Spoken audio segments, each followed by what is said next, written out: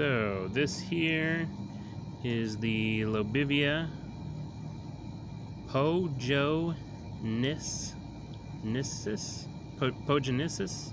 variation grandiflora, and as you can see, several different little buds going all around there. I got one there, one there, one there, one there, and one just starting to form right there. And I fertilized this with the Tiger Bloom from Fox Farm, the liquid formula mixed in with water, and it's been blooming pretty crazy since.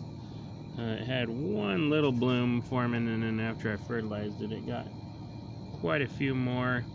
And these Lobivia cactus are actually what they hybridize the Trichoceros with to make those little clumping kind of clusters of Trichoceros that have the really beautifully colored flowers, because for some reason the Lobivias and the Trichoceros will hybrid with each other, even though they're not very similar looking. Their flowers are rather similar looking, and they do actually hybridize.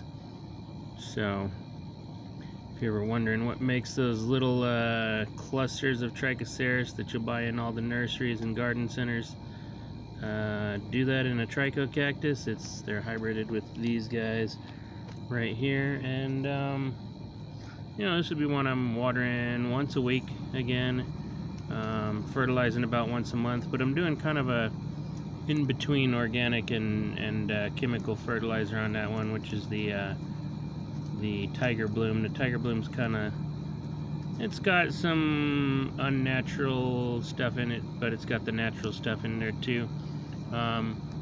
What I generally notice is that smaller globular cacti tend to do better with chemical type fertilizers, where some of the taller columnars like my trichos, pretty much any of the Trichoceros, seem to be perfectly fine with a more organic fertilizer. So I think that's all on this one. Like, subscribe, and comment.